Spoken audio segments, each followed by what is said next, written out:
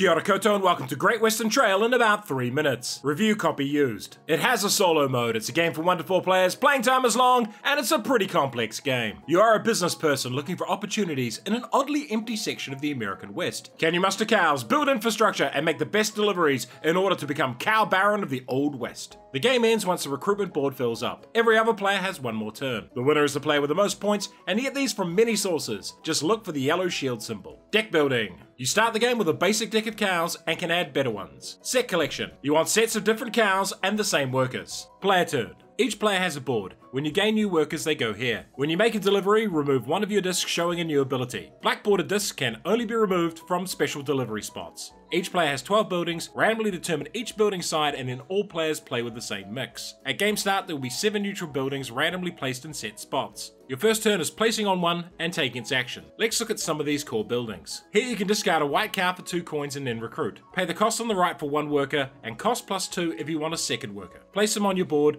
gaining any bonuses you cover. Here you discard a black cow for 2 coins and buy from the cow market. The more cowboy workers you have, the cheaper cows are.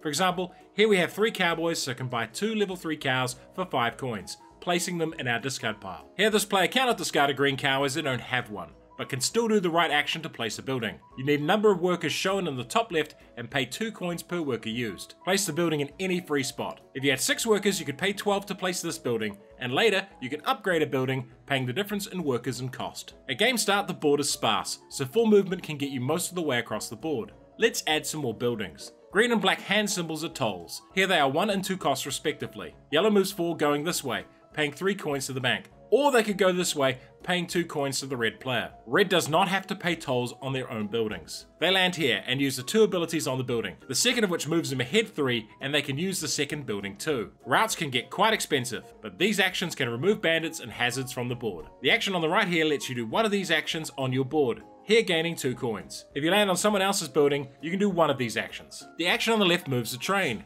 Here white has 1 conductor and moves 1. Red also has 1 but leapfrogs white. And yellow has 3 so can move here, spending money to place a delivery marker and removing a worker to claim the bonus tile. When you arrive in Kansas City, pick 1 of each column of tile to place. Then show your hand of cows. You want high values and different cows. Here we have 13 plus 2 from our bonus tile. We could deliver up to 14 but choose the 12 spot. Gaining 15 money but losing 1 for each red marker between our train and this spot. As this is a black delivery spot, we can uncover one of our special spots for more move or more hand size. Next turn, you'll move from the start of the trail. Why would you like this game? The American West is one of my least favourite themes for a game, but Great Western Trail overcomes that by offering up an exceptional mix of mechanics and great decision points. Where you place buildings to take advantage of them is super important, as is managing the many tolls and fees you have to pay. You simply don't have the actions or money to do everything, so the game is loaded with hard choices. And it's all interconnected. Not enough buildings and you'll have less options. No cows and your deliveries will suck. And if you don't move the train, you'll miss out on a lot of money and points. All up, a game for experienced fans of Eurogames who want to solve an evolving puzzle and like screwing with each other. The best thing about this game is how the board evolves through play. The players really shape the experience. However, this is a score sheet and points come from all these sources, which is a lot to keep track of for new players. And there really aren't any catch-up mechanics. A slow start will likely mean a low place finish. Prefer bear to cows? Try Brass Birmingham. And if you like moving about and taking actions, try Viscounts of the West Kingdom. Great Western Trail, gold medal game. And if you enjoyed this video, please support us on Patreon. Like, share, and subscribe to the channel.